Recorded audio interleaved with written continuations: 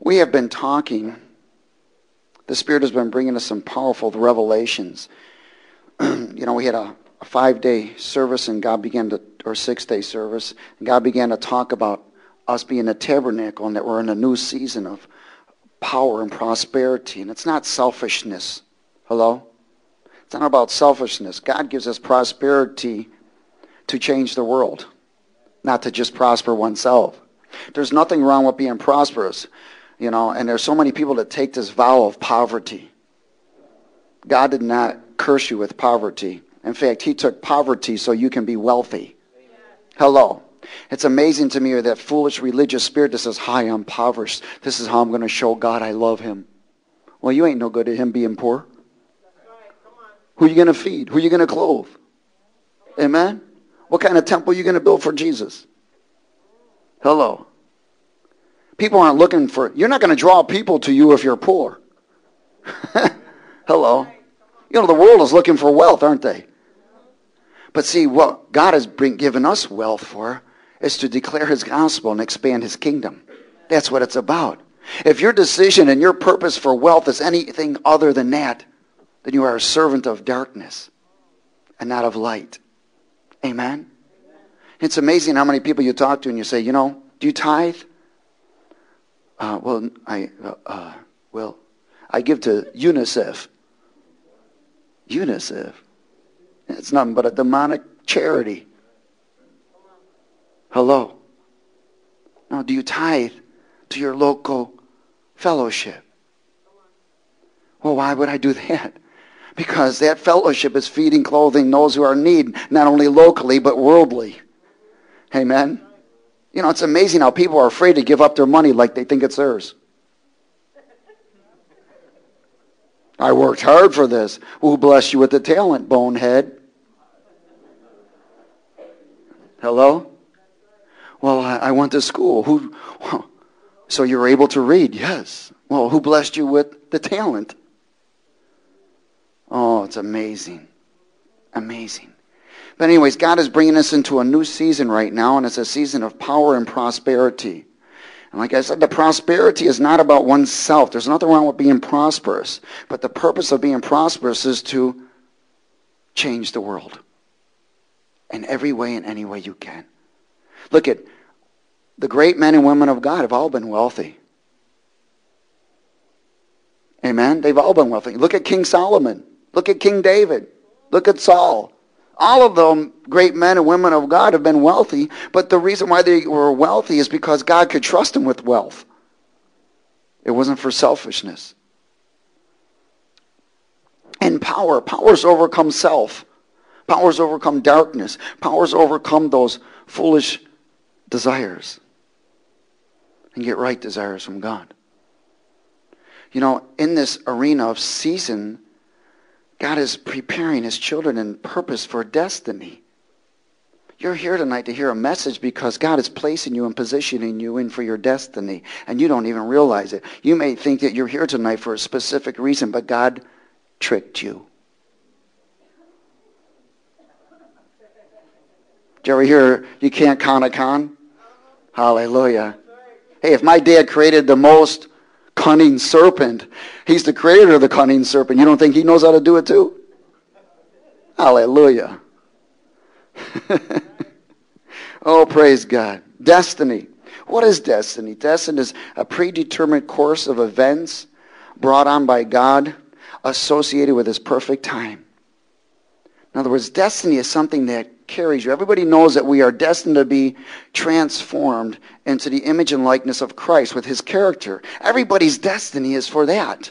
That is your final destiny. And in fact, the Bible says that when you die, you will awake in his image and likeness. When he reveals himself, you will see that you're like him.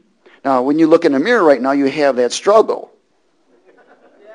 Hallelujah. But you'll get over it. The more you die to yourself. Unlocking destiny. There's a couple things you must do. You must have an understanding of God's timing and season.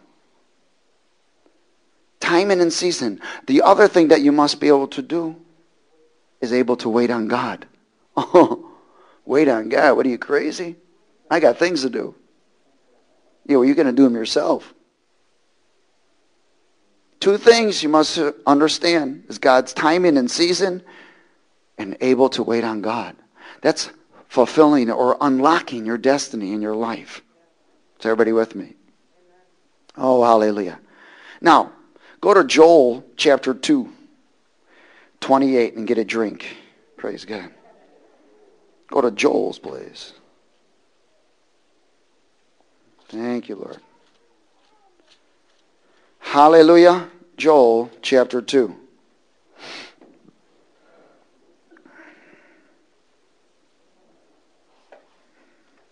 Is everybody okay? How many of you all know that God brought you here tonight? I think it's God's perfect will for you to be here tonight. Hallelujah. We got a few of them that think so anyways. Hallelujah. You were predestined to be here tonight. Glory to God. And Joel chapter 2 and verse 28, I think so. Let me see what I got here. Yeah, that's cool. Would you read it with me? And it shall come to pass. Is everybody there? And it shall come to pass afterward that I will pour out my spirit on all flesh. Is that happening? You betcha. He's talking about the baptism of the Holy Ghost. There's the baptism of water and there's the baptism of the Holy Ghost. Too many people believe that if you get baptized with water, you automatically get baptized with the Holy Ghost. That's not true. Not that God can't. There's two baptisms. Water of remission of sin and a baptism of the Holy Ghost. And when you are baptized in the Holy Ghost, you know it. When somebody says, "Man, you've been baptized in the Holy Ghost," they usually say, "Oh, really? You've been baptized in the Holy Ghost." Oh, hallelujah. Why? Because you got to go back to the original. What happened to them in the upper room? That's when the church began. The church was built by the Spirit of the living God. The Holy Spirit builds the church. That's the foundation. And His Word are the building blocks. So we see that there's two baptisms. And He said, listen, I'm going to pour out my Spirit on all flesh, and your sons and daughters shall what? Prophesy. Calling those things that are not as though they are. Hearing from the voice of God. And it says, your old men shall dream dreams, and your young men shall see visions. And also on all my maidservants and on my men servants, I will pour out my Spirit in those days. And we know that we are in those days. And it says that we will have seasons of visitations. He says in this season, which we are in, a tremendous season, it's called the Spirit of grace, the age of grace, the dispensation of grace. Where God's grace is a representation of God's plan and action. God's mercy is that He considers. That's why Jesus came in the fullness of truth and grace. Amen? Because God's grace was saying, okay, I'm bringing my plan in. From the spirit realm into the natural realm. And now we are in the ministry of the Spirit. Jesus came and bridged everything. He fulfilled all the laws. He fulfilled everything. So we are now in a season of visitation. Why? Because when He poured out His Spirit, that was representation of visitation. Now let me share something with you very important. The Lord says that with no vision, my people perish. Now that is a prophetic vision, or what they might call a revelation. Go to Proverbs 29, I'll show you. Hallelujah. Proverbs 29. I'll explain to you what vision is here in a moment. Oh, to God be the glory. Something is about to happen.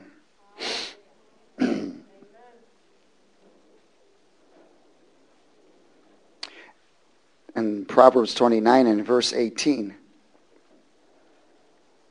it says, where there is no, it says revelation, that's called prophetic vision. Where there is no vision, the people cast off strength, or they they perish. Where there is no vision.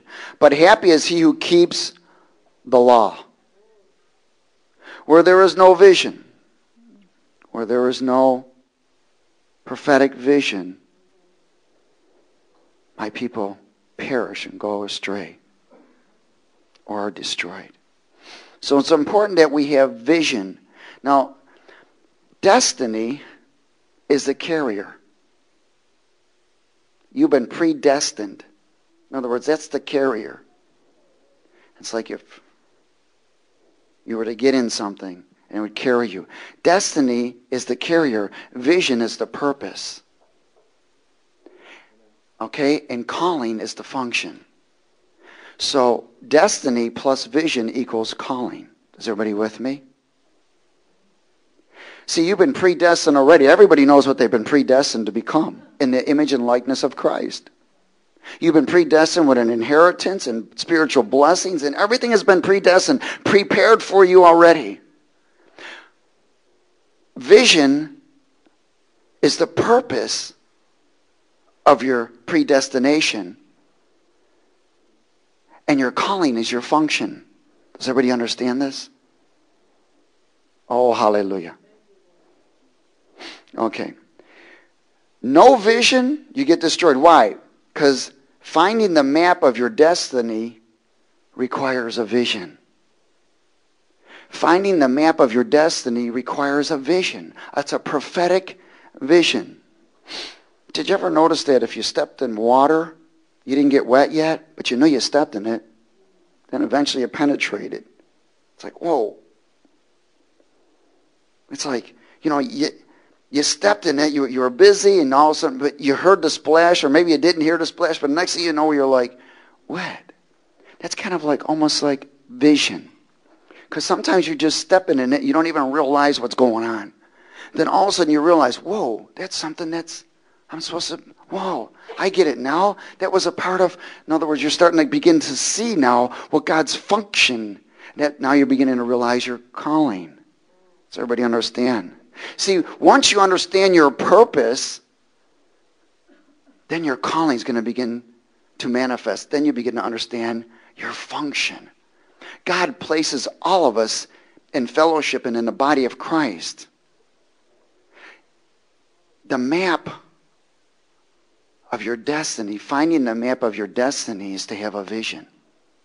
And I'm not just talking about some kind of vision that appears before you. Ooh. God doesn't show up before you and throw you a map and say, here we go. Okay, here's the vision. Go down to 33rd Street, take a right, and he doesn't work that way. Get a notebook. Amen? He doesn't work that way. It'd be nice if he showed up and said, hi, this is what you're doing. Okay, this is what I want you to do tomorrow, and the day after, and the day after. Oh, that would be wonderful. The problem is you'd be relying on all of these other things and not God. That's why the Bible says, walk by faith, not by sight. Amen? Walk by faith, not by sight. It's different. No vision, my people perish. Finding the map of your destiny requires a vision. Is everybody with me? Finding the map of your destiny requires a vision. That's why people who are supposedly believers still ain't doing what they're supposed to be doing. You know why? They have no vision. They don't know what their destiny is. They don't know what their purpose is. They go to church every week. They throw in their few cents. Of course, they keep half of it for themselves because they're not sold out yet. They play religion. They do a couple of hallelujahs. Then they go home and they become real humble and they enjoy being poor. Well, that's false humility.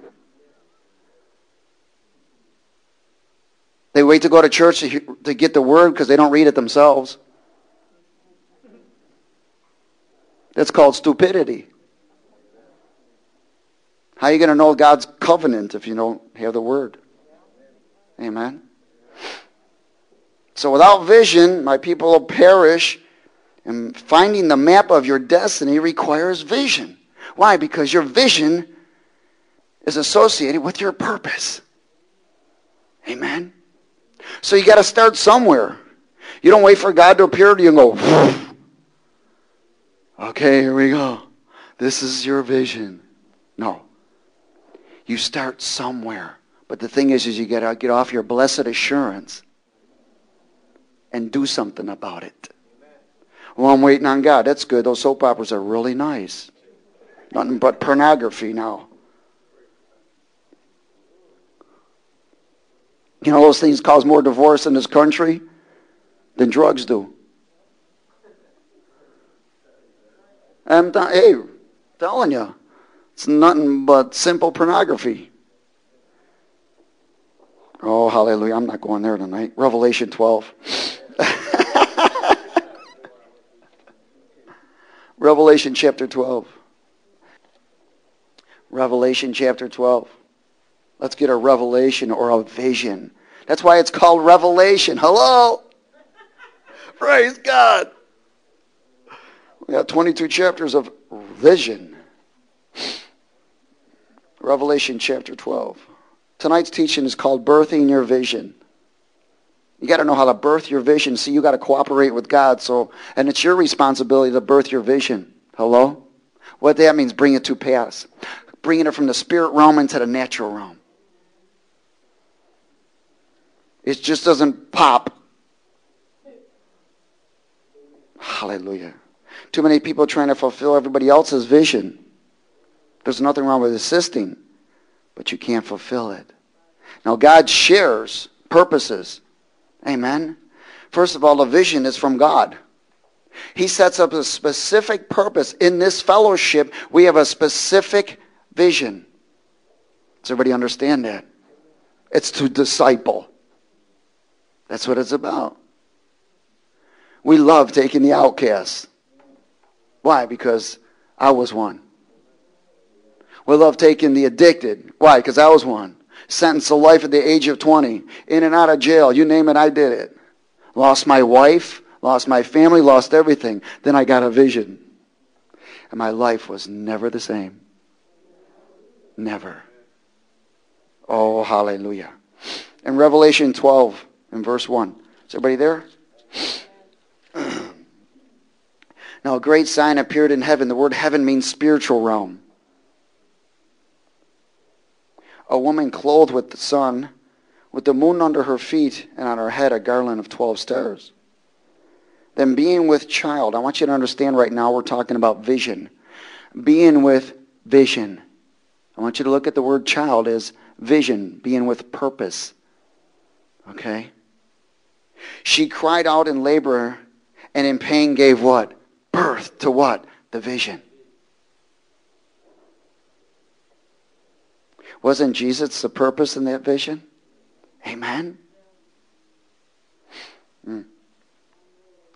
Then being with child, she cried out in labor and gave and in pain to give birth. And another sign appeared in heaven, in the spirit realm. Behold, a great fiery red dragon, having 7 headed, 10 horns, 7 diadems on his heads.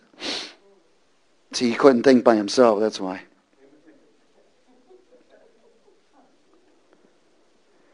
His tail drew 1/3 of the stars of heaven and threw them to the earth, and a dragon stood before the woman who was ready to give birth, to devour her child as soon as it is born. The devil is always going to come against your purpose, your vision. What he wants to do is produce spiritual abortion. If he can abort that vision, why? Because when people lose vision, when it happens to them, they go astray and they perish. You know, the devil loves to put things in your way to try to avoid you from fulfilling your destiny. Why? Because he steals your vision. He steals your purpose. You cannot fulfill your destiny without a purpose. Amen? Why? Because that's the roadmap of your destiny is vision. Now, you don't have to have the whole thing spelled out to you. You can have a little glimpse of it. First thing you got to know is that you have a destiny. When you know you have a destiny. Amen? For many are called, but few are chosen, and others are called, the chosen, and the faithful. When you know that you have a destiny, And you begin to do what you're supposed to do according to the will of God. And you're learning and you're functioning and you're doing this and you're going to services and you're going to church and you're praying and you're fellowshipping and you're getting delivered and healed. Next thing you know, certain things begin to change in you. And next thing you know, you've got a purpose coming. You might not know exactly what it is that day or that week or that month, but you know that there's a purpose about to be birthed because God is getting ready to give you a vision.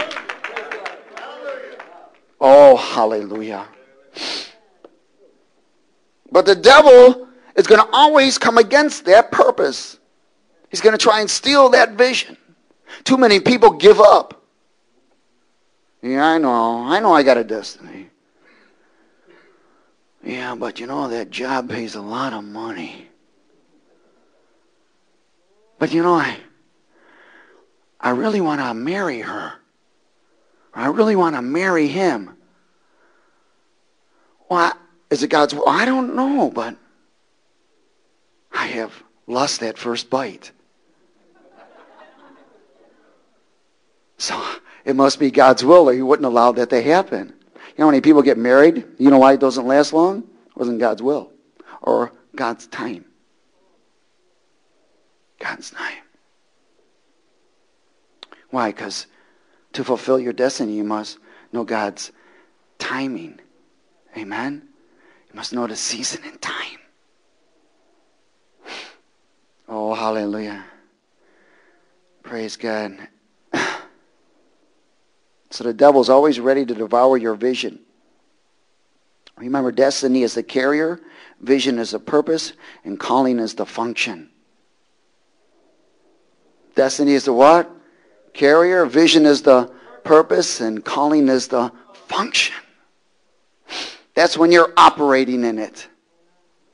That's when you're operating in it. You know what happens? And you know you're calling. Thank you.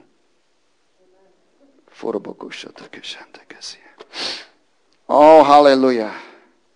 Is everybody okay? Go to James chapter 1. James chapter 1. Thank you.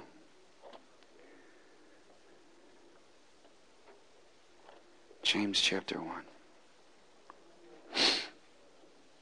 Is everybody okay?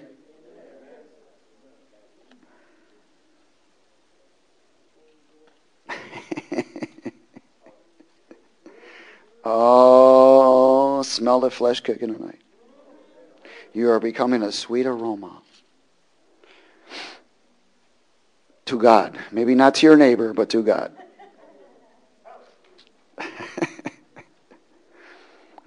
James chapter 1 and verse 12. Blessed is the man who endures temptation. Well, who's tempting you? What's he trying to do? Steal your vision. He's trying to cause spiritual abortion. Amen? For when he has been approved, he will receive the crown of life which the Lord has promised to those who love him. Let no one say when he is tempted, I am tempted by God, and God cannot be tempted by evil, nor does he himself tempt anyone. But each one is tempted when he is drawn away by his what? Own desires and what? Enticed. Do you know that you see desires? Come on, everybody sees. Did you? You know, as soon as, man, you might have a desire for chocolate, and all of a sudden, whoosh, there comes the whole thing, man. Whoa. Snickers, this. I mean, you can almost name them off. Spell them from a distance. Smell it. Oh. Whatever it may be, it could be your most tasting food, whatever it is. Everybody has, when there's a desire, there's a vision. See, because desires are associated with visions. Hallelujah. Now look at this. This is a good scenario. So we see here that, but each one in verse 14 is tempted when he is drawn away by his own desires and enticed. Then when desire has conceived, it gives birth to sin, and sin, when it is full grown, brings forth death. So, When the desire of the Lord is conceived, hello, and it comes forth and brings birth, what does it bring? Life and function. Does everybody understand that? See, so what happens is you're walking in your destiny because you know you've been predestined, and you're being obedient to God because you want to fulfill your destiny, and the devil's trying to knock you out. You're doing the Holy Ghost kung fu stuff, get him out of the way, stomping on him and everything else, casting him out. Don't curse the devil. It doesn't do you any good. Hello? I curse you, devil. He's already cursed. Yeah. And you can't counsel one. The only thing you can do is remove it. Hallelujah. Oh, praise God. So what happens is this desire that comes in you is a part of a vision. And when you touch and agree with this desire that's from God, you say yes. You may not understand it fully. As it begins, then what's going to happen? It's going to be birthed. It's going to be birth. Everybody in this room is pregnant. You're all pregnant.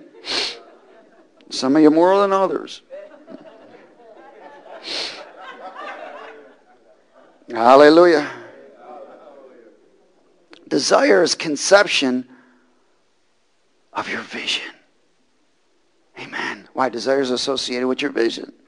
So when that is conceived, when you've touched and agreed, and now it's beginning to grow, isn't it? And God is beginning to water that vision. He's beginning to throw things in your place and your path, and things are beginning to happen and so forth. And you know something's about to happen, and something's about the birth, and the purpose of the birth is going to be supportive to your vision. Amen? Now I want you to turn to Psalm 27.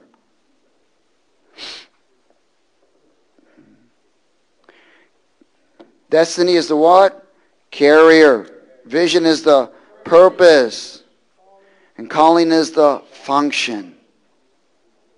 Oh, to my daddy be the glory. Psalm 27.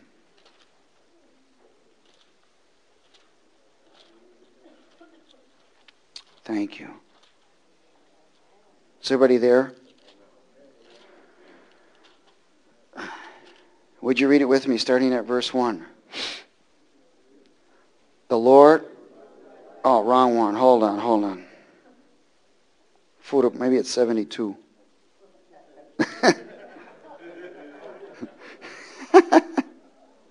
Maybe it's 28. All right, where's the Lord's my shepherd? Come on.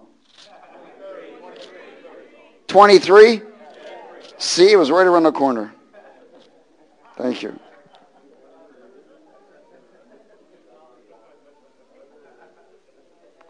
Hallelujah. Number 27.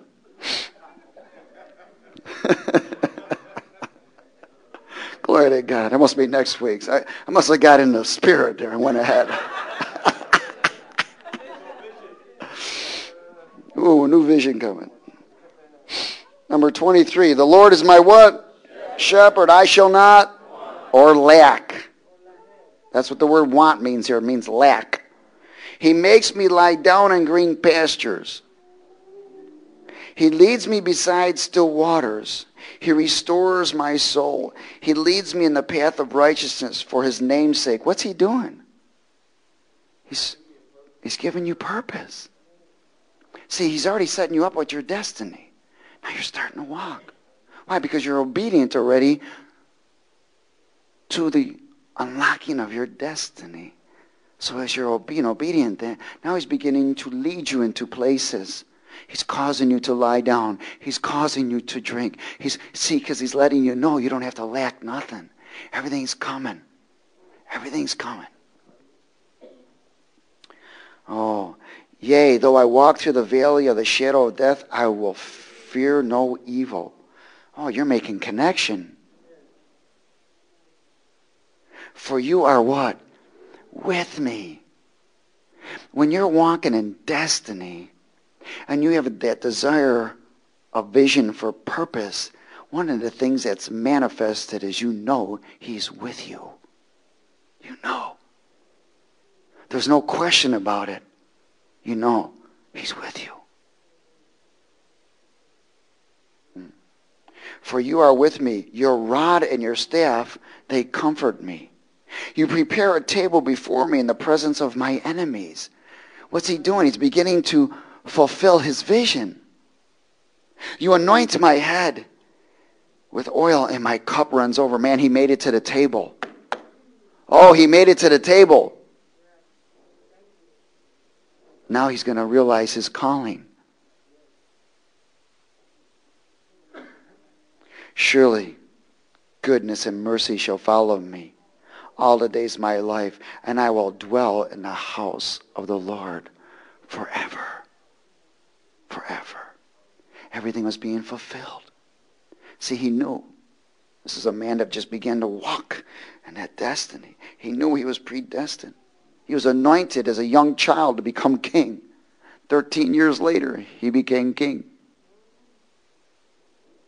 Took 13 years to become king. He was anointed. And man, did he go through hell before he could walk in that office. Even the king himself tried to kill him. But if he did, he would have lost. Everything would have been lost. He couldn't. Because David carried the anointing which was lifted from Saul. So David had to be around to fulfill the kingship office. Even though the king was still in her. That's a whole nother teaching. Hallelujah. Now, go to Psalm 37. Psalm 37. Oh, yeah. Hallelujah.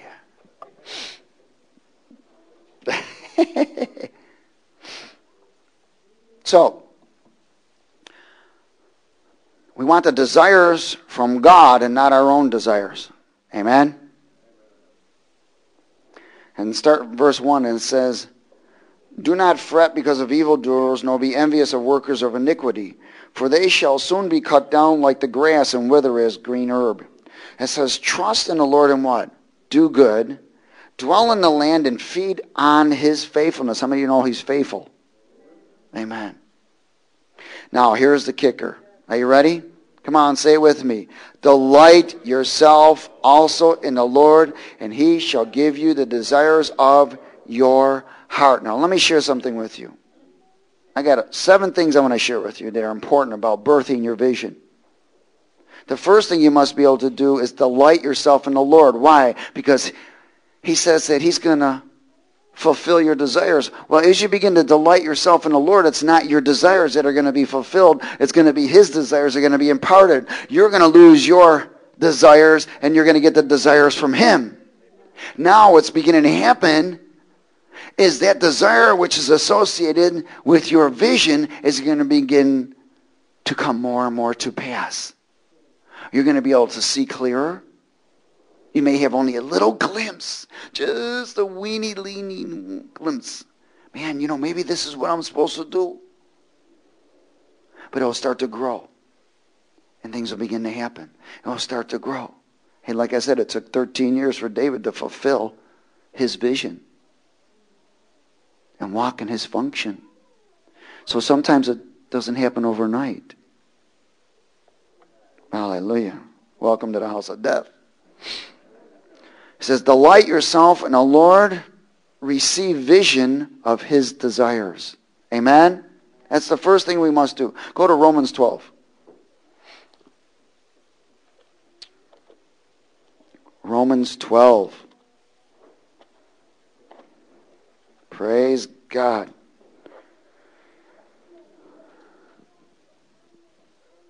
Romans chapter 12 and verse 3.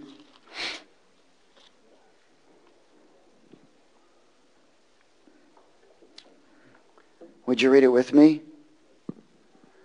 For I say, through the grace given to me, to everyone who is among you, not to think of himself more highly than he ought to think, but to think soberly, as God has dealt to each one a measure of faith. So there's been a measure of faith already given to you to fulfill your vision. Does everybody understand that? To fulfill your destiny and to become a functioning part of the body of Christ. It's already been in you. You were born with it. Oh, hallelujah. Now go to verse 4. For as we have many members in one body, but all the members do not have the same function. That's calling, isn't it? So we, being many, are one body in Christ and individually members of one another. Now, we all have different gifts, don't we? That's to fulfill the vision and the purpose that God has called you for. Does everybody understand that? But see, he begins to put people together around so that to support your vision or to fulfill your vision. But it's really not your vision. You may think you got the vision because it's all yours and it's something that you might have thought you did, but it had nothing to do with you. He said he did it for his glory. For his glory, not for yours. It's amazing how good he makes us look, doesn't it? But it's really all him, not us. We can do nothing without him. Nothing. So the first thing we want to do is delight ourselves in the Lord, to support the right desires, support the vision of the desires that he gives us. He gives us a measure of faith to establish our destiny, fulfilling your vision and manifesting your calling. The second thing that we must do is maintain a level of faith, not letting go. Remember, faith is holding on to nothing until it becomes something. Come on, say it with me. Faith is holding on to nothing until it becomes something. That's faith. If you're holding on to something, let me tell you, it will become nothing because you're doing it in your own flesh. God is trying to bring his church up to another level because we got more devils to contend with. Maintaining a level of faith. Not everyone is going to understand your vision. The Bible says don't throw your pearls before swine. Hello. Not everyone's going to understand your vision. So don't be blabbing it all over the place.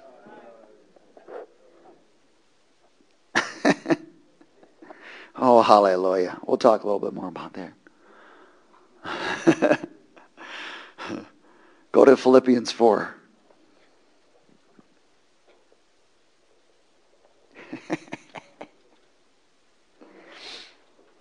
Thank you, Master. Birthing your vision. Praise God. And you thought you came here for another reason.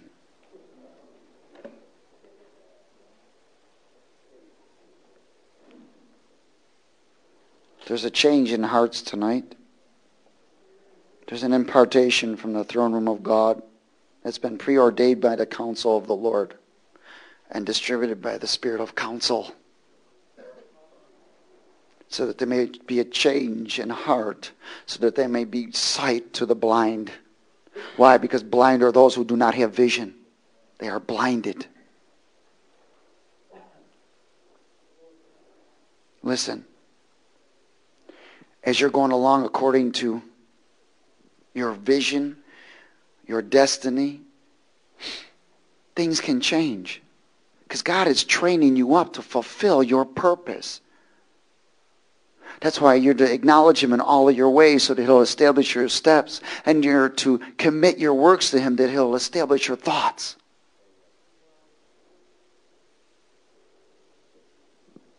Everybody has a purpose in the body of Christ. There isn't one believer who doesn't have a purpose and a calling. You know, we only hang around so long. Somebody's got to replace you. It's not a one-man band. Jesus had disciples around him to impart, so they could impart, and so they could impart, and so they can impart, and it continues to go forward. Jesus had a focus and a vision. He had a destiny. When it was time for the vision to come to pass is when the Holy Ghost came upon him. And he began to walk in his purpose. And he knew his calling, which was manifesting. Does everybody understand that? He knew he was predestined. He knew his destiny, didn't he? He didn't go ahead of God. When somebody said something, he didn't turn around and say, devil, come out. When he was a kid. He didn't take advantage of anything. He saw many people die, people sick, demonized, and everything else as a child. He did not go ahead of God. He knew his destiny, and he waited. That's why he said, I don't do anything unless I see my Father do it first. See, he knew his purpose because he had vision. Then he began to walk in his calling and in his function. But you know what? His purpose was to die. His destiny, he knew, was to die. Does everybody understand that? He knew he came to die. He knew. And when he was on a cross, he was the only one that could say it was finished. Why? Because he was fulfilling his destiny. His vision was being complete, and his function was still manifesting. Now, his function is still going forward. It's been passed down. Has everybody got it? Oh, hallelujah. Go to, what did I say to go? Philippians 4? Praise God. In verse 6, would you read it with me? Be what? Anxious for something. Little thing. Big thing. Be once in a while. Nothing. No ting. Be anxious for no ting, man. But in everything by what? Prayer and supplication with thanksgiving, let your requests be made known to God, and the peace of God which surpasses all understanding. Oh, how are you going to do it, God? When are you going to do it?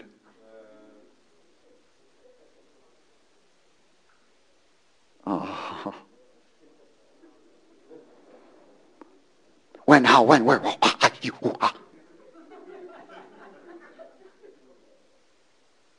That's demonic tongues.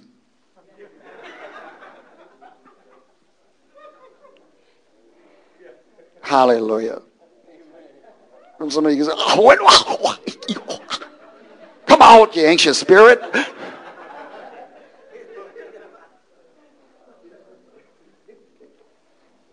Hallelujah. Be anxious for nothing. Right?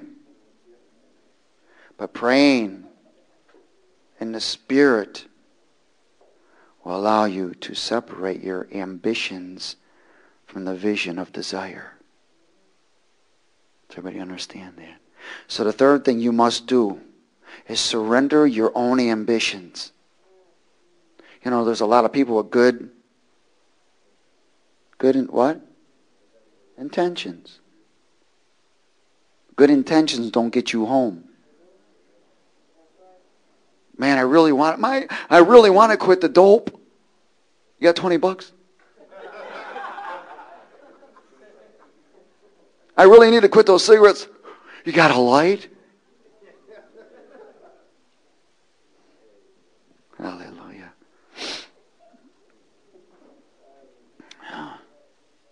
Surrender your own ambitions. God has given us help. Go to Romans 8:26.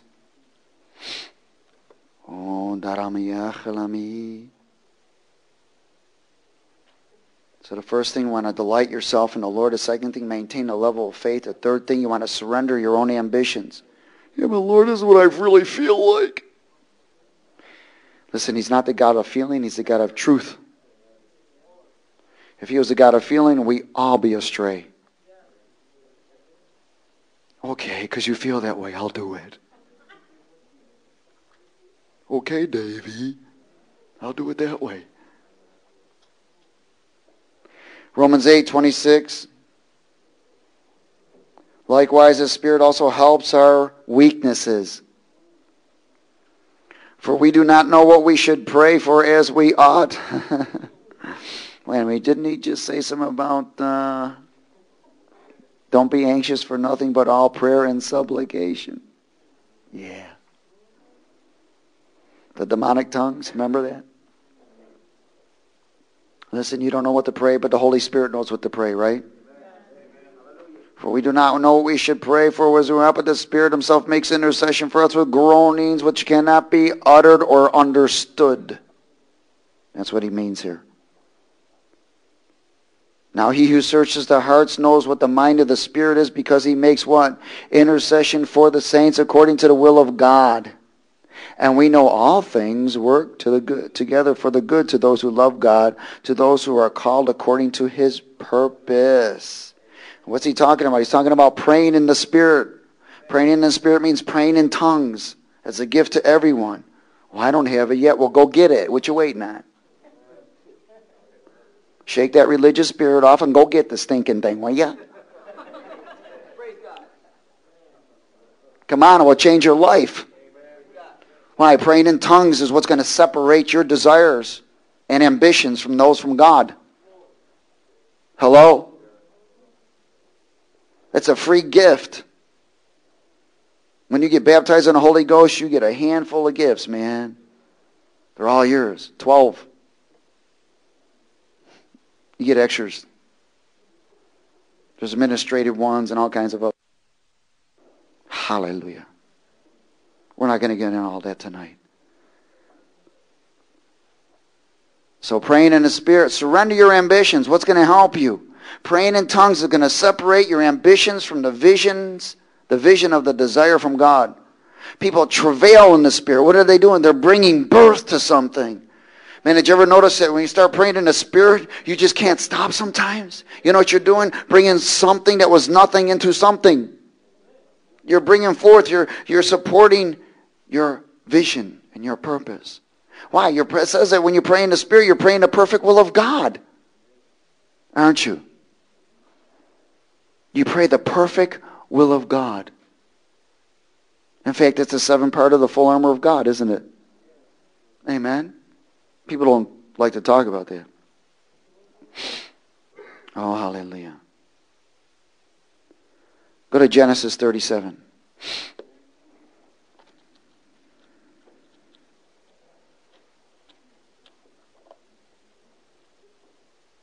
Oh, praise you, Lord.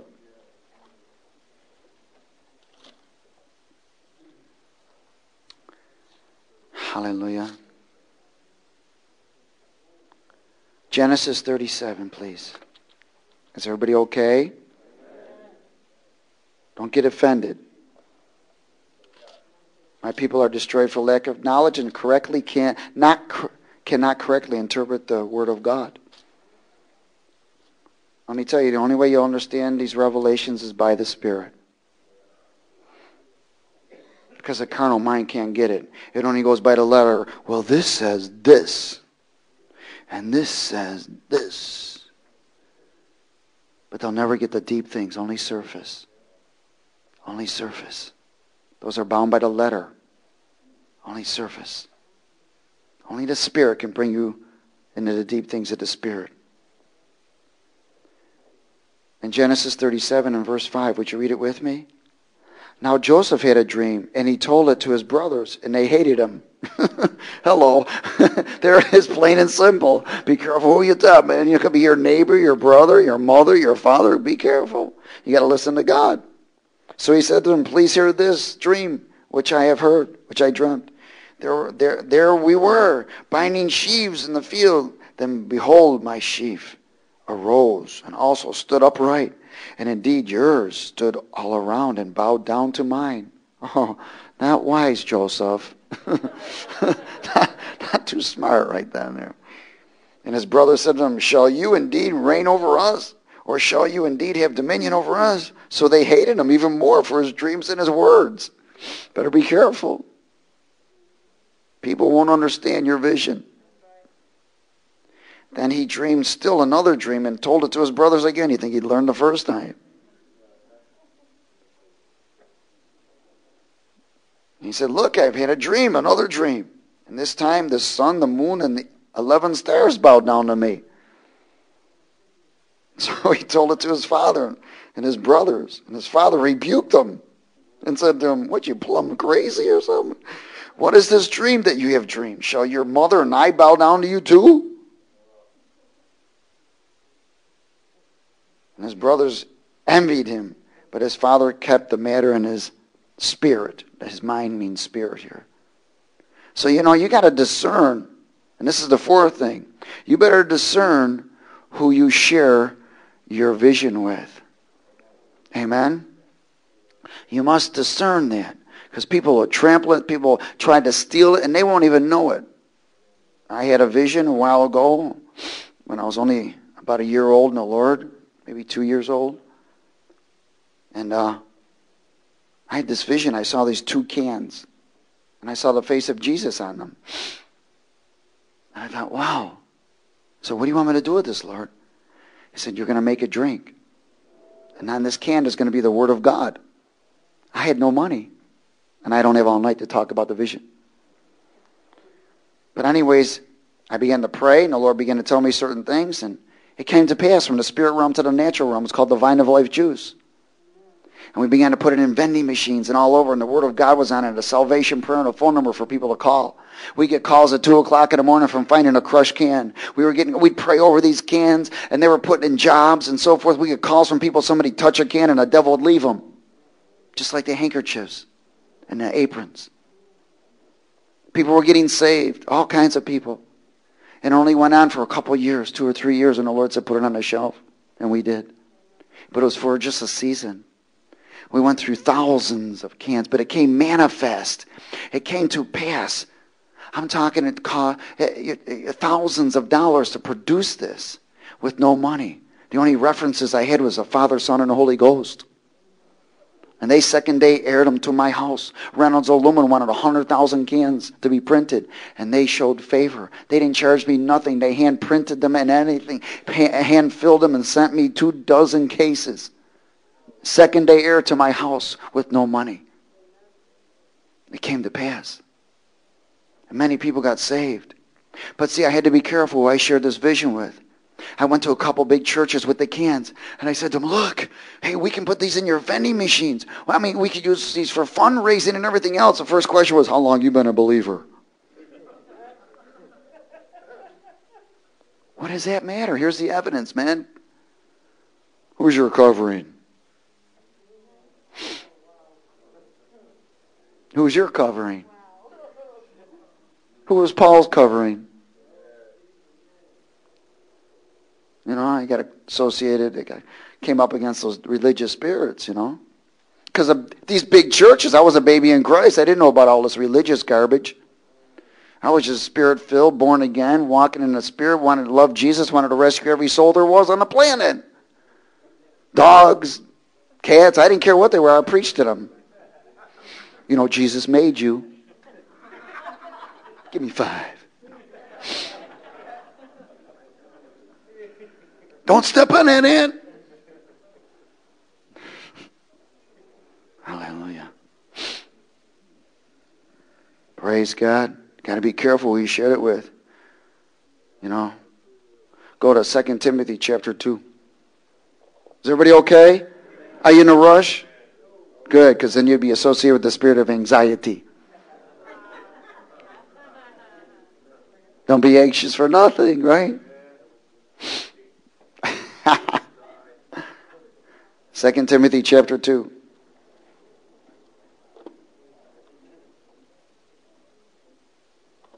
Praise God.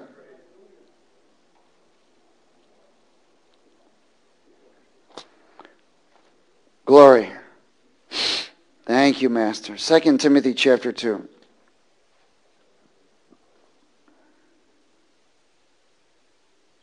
Is everybody okay? And verse 1. You therefore, my son, be strong in the grace that is in Christ Jesus, and the things that you have heard from me among many witnesses, commit these to who? Faithful men who will be able to teach others also. In other words, share your vision with those who are faithful, those who will support you, not degrade you. You therefore must endure hardship as a good soldier of Jesus Christ.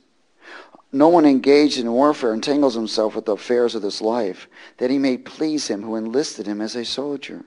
And also, if anyone competes in athletics, he is not crowned unless he competes according to the rules. So God's got this specific thing for you. Like I said, most people won't get your vision. Don't go around to some granola, a nutty and fruity person, pretending to be spiritual. Amen? Get around those who are going to help birth your vision. Don't get around somebody that's still huffing cigars and drinking wine and saying, "Thus says the Lord."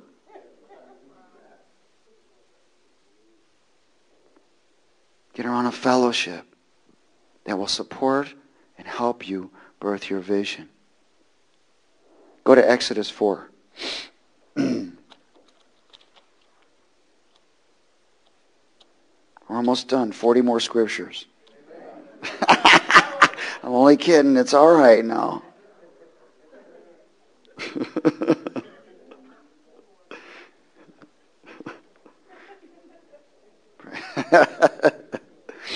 Don't worry, you can get your popcorn. It'll be waiting for you.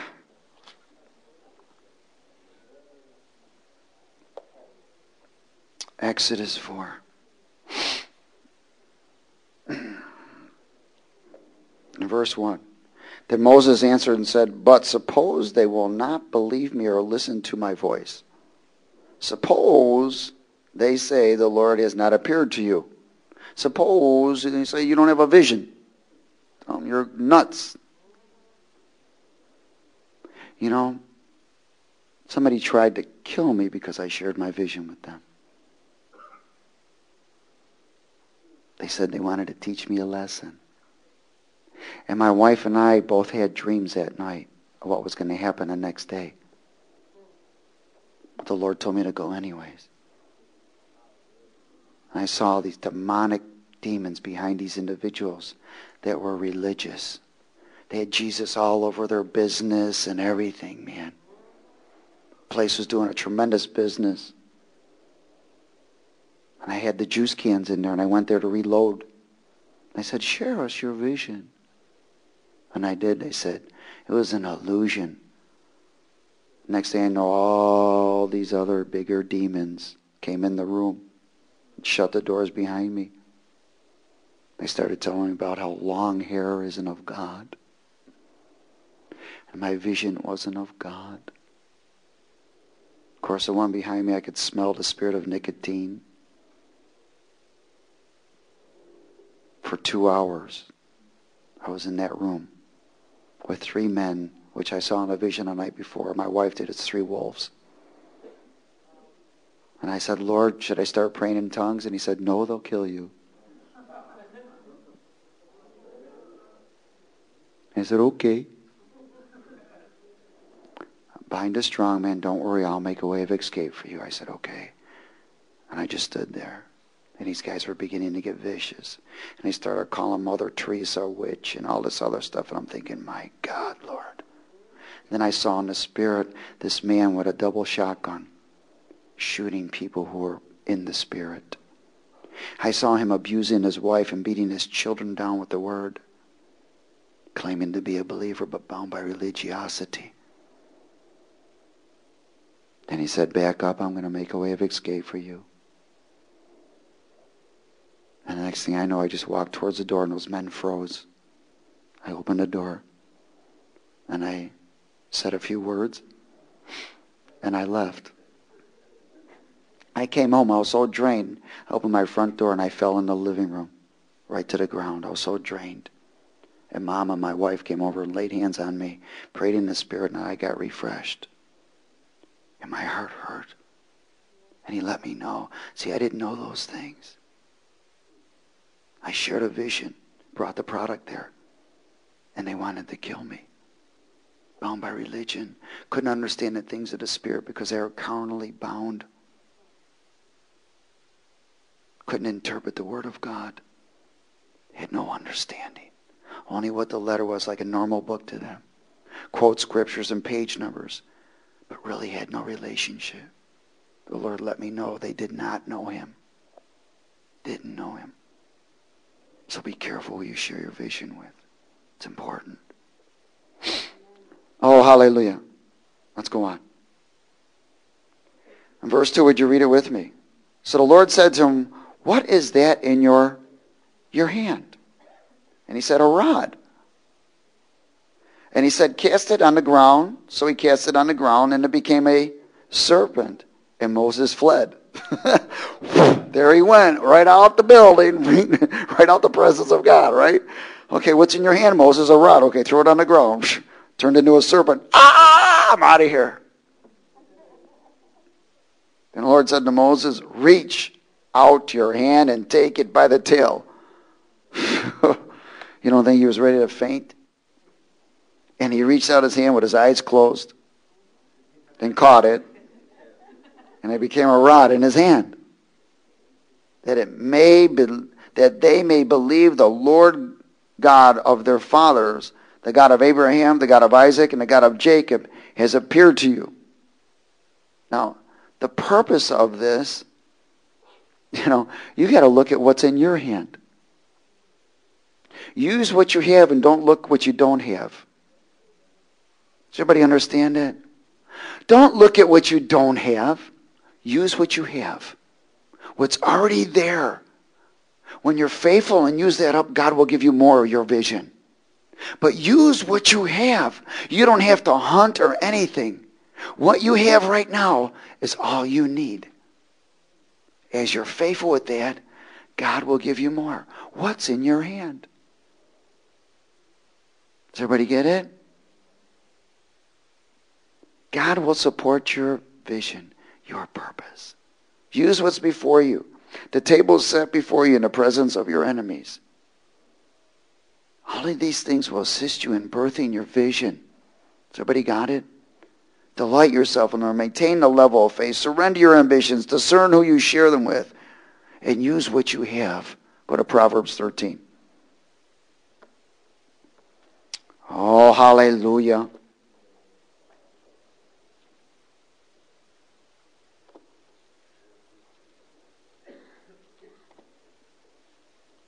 I guess you didn't expect her to be this long. Me either.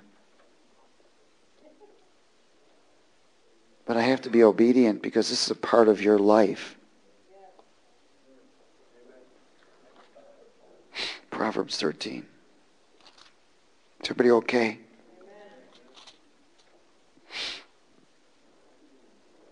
Would you read verse 4 with me?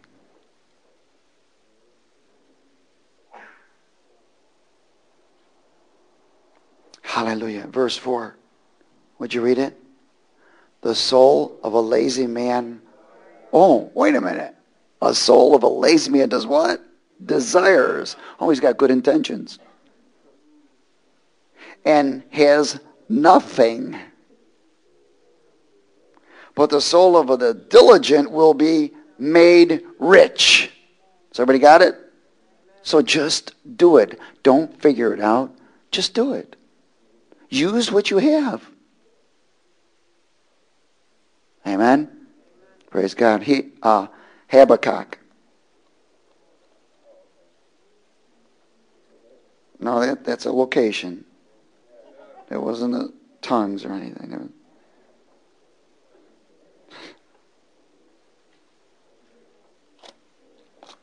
Hallelujah. Thank you. Turned right to it. I love it. Habakkuk.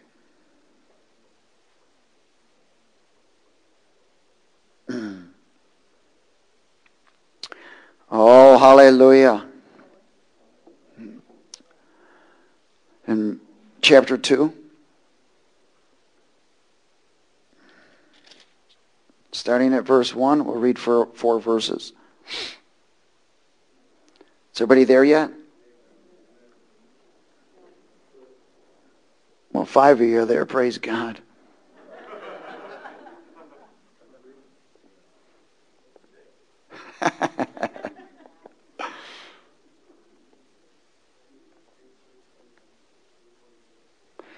Read it with me. I will stand my watch. In other words, he's seeking, isn't he? And set myself on a rampart and watch to see what he will say to me and what I will answer when I am corrected. And the Lord answered me and said, write the vision and make it plain on tablets. Sometimes you need to write that vision out. Write what desires are. Write it in your spirit. That he may run who what? Reads it. Make sure you write it sometimes because you want to share with others that are going to support it. For the vision is yet for what? Appointed time. But at the end it will what? Speak. And it will not lie. Though it tarries, wait for it. Because it will surely come. It will not tarry. Behold, the proud, his soul is not upright in him, but the just shall live by his faith. Seek and write it in your spirit. Amen? Praise God. Write it. Don't be proudful of it that God gave it to you. Be humble that God gave it to you. Because pride will nullify it. You're not going to promote the vision. You're going to promote the Lord. He'll promote the vision. Amen? You just continue to promote the Lord. You give glory to God no matter what it is in that vision. Because that's your purpose. 18:22. Life and death are in the power of the tongue. What you need to do is thank God for his perfect will. An opening of the doors that are him and closing of doors that are not of him. Why? Because you're calling those things that are not as though they are. Thank him for that vision. Thank him. Every day, thank him. Thank you, Lord, for sending help. Thank you, Lord. Amen? Just thank him. See, by thanking him and acknowledging him in that, you're protecting it. You're watering it. And he's going to begin to send individuals to support it. Amen? Oh, hallelujah. That's the seventh thing. Because the Bible says, as a man thinks, so he is. Well, as a man speaks, so he becomes. Amen? As a man thinks, so he is. As a man speaks, so he becomes. There's life and death in the power of the tongue. Now I want to finish at Acts 9. So the seven things are: delight yourself in the Lord, maintain a level of faith, surrender your own ambitions, discern who you share your vision with, use what you have, write it down in your spirit and write it on paper, and thank God. Use your tongue to support it. You know what the devil always wants you to do is say, man, why don't you just speak? That's it. That wasn't God. Oh, man, I must have missed you, Lord. That wasn't you. You just broke it. You need to repent for every time you cursed your own vision.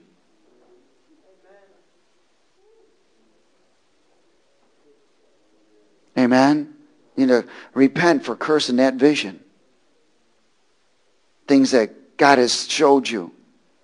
Now, vision is for the purpose, isn't it? Amen? Your purpose. But there's going to be other visions that God is going to give you to support that purpose.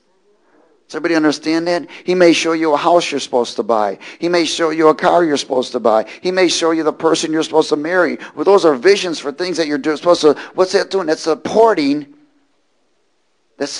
your and fulfilling your destiny and supporting your purpose, so that the manifesting or the functioning of your call can be complete. Is everybody with me? In Acts 9, this is wonderful here. There's a wonderful example of destiny and vision and calling.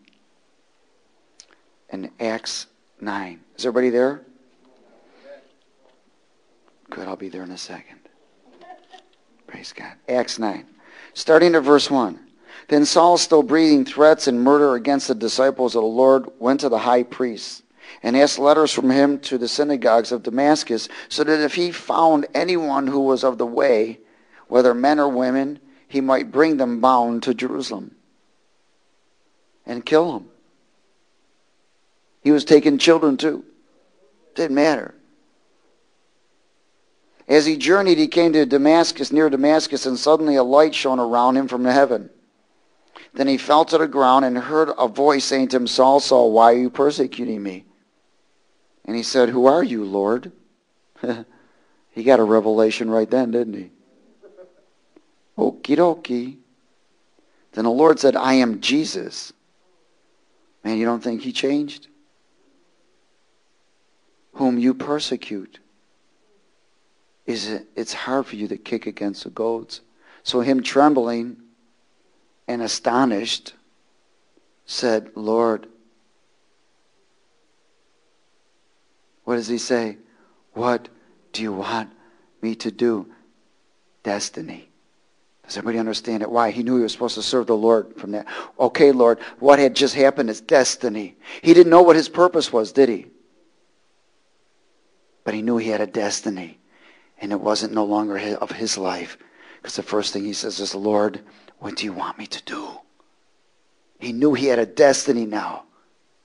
Has everybody got it?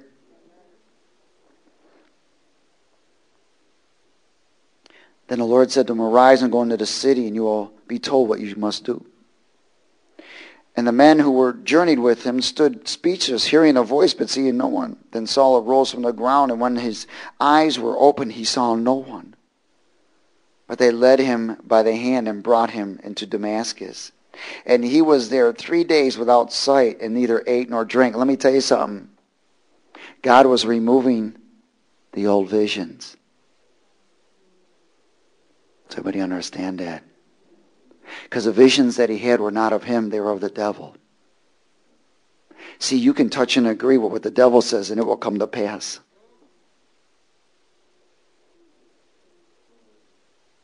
He had spirits of religion. He actually thought he was doing the things of God. Those same men that came against me was the same spirit that Saul had.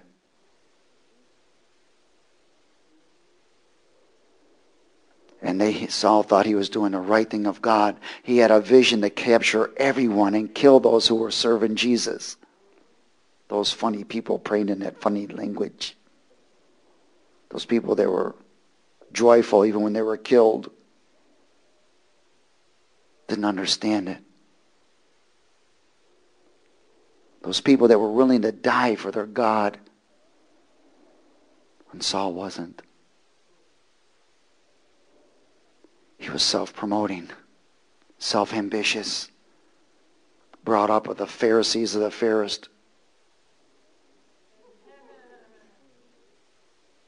Granolas. They were nutty and fruity, but their fruit stunk. It was rotten. They liked to sit in their nice places. They lost the morality of human need and desire and love and compassion, and they were bound by the letter.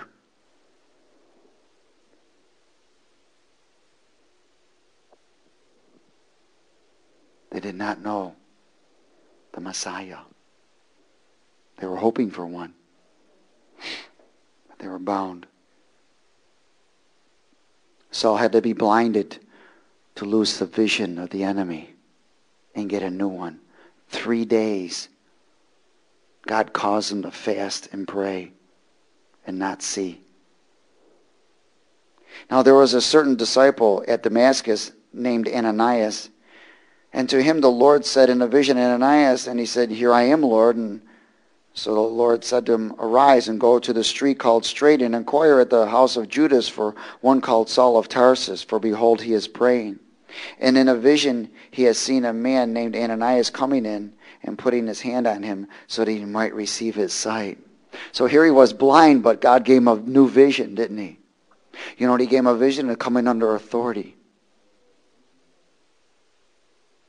Now Ananias was a normal man like me and you, because it doesn't talk about him again in having dreams and visions and experiences. The Lord gave him a visitation. Amen? Gave him a visitation. In this visitation, he said, "This is what I want you to do in this vision." And so he was obedient. And then Ananias came back and said, "Lord, I've heard from many about this man, how much harm he's done to your saints in Jerusalem. And here he is, authority from the chief priest to bind all who call on your name." And the Lord said to him, "Go, for he is a chosen vessel of mine." Come on now. He had to hear it from God because he wasn't about to believe nobody else. Oh, he can take the wretched and turn them into the righteous. He's a chosen vessel of mine to bear my name before the Gentiles, kings, and the children of Israel.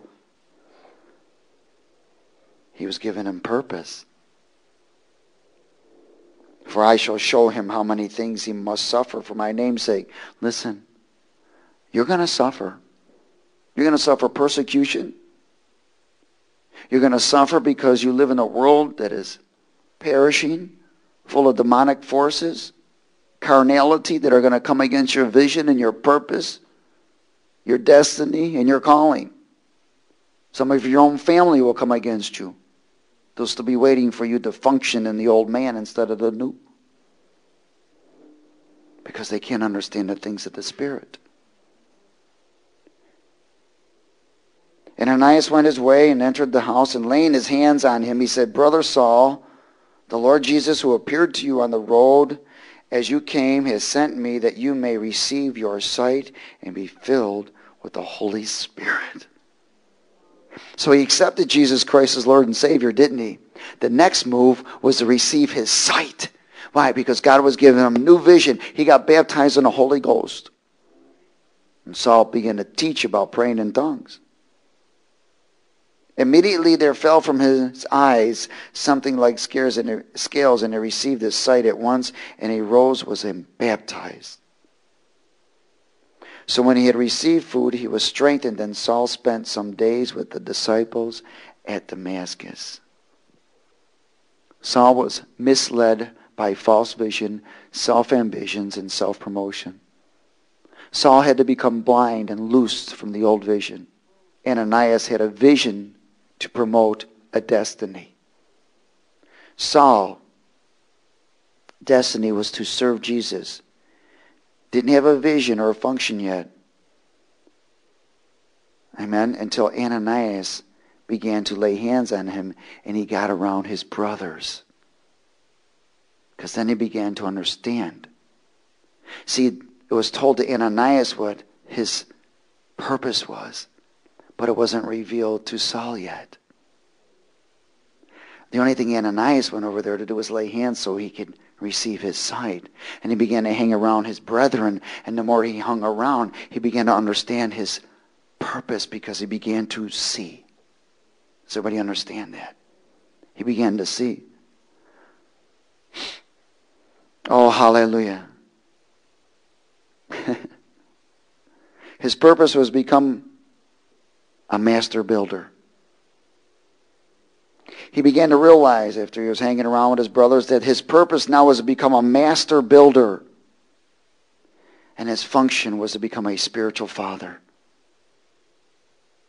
Fulfilling your God-given destiny will cost you your life. That's your choice. Fulfilling your God-purposed destiny will cost you your life. You have to make the choice of whether you're willing to pay the cost. It's your life for his life. Is everybody with me? Saul's a wonderful example of how destiny and vision and calling is manifested and put into perspective. Birthing your vision will come by delighting yourself in the Lord, maintaining a level of faith, surrendering your ambitions, discerning who you share your vision with, use what you have, write it down in your spirit and on paper, and call, thanking God, using your tongue to continue to water that vision so your purpose can come to pass and your function of your calling can be manifested. Amen? Praise God. Father, we thank you for your word tonight. We are honored and blessed. I ask, Father, I plead the blood of Jesus on every one of these seeds that it will grow and bear fruit for your glory. Master, you've put them on their destiny. I ask that you give everyone purpose, revelation, and vision, and put them around those who will support it, that they may manifest their calling and their function and place in the body of Christ. I bless every single one that was here tonight. In the name of the Father, the Son, and the Holy Spirit. In Jesus' name.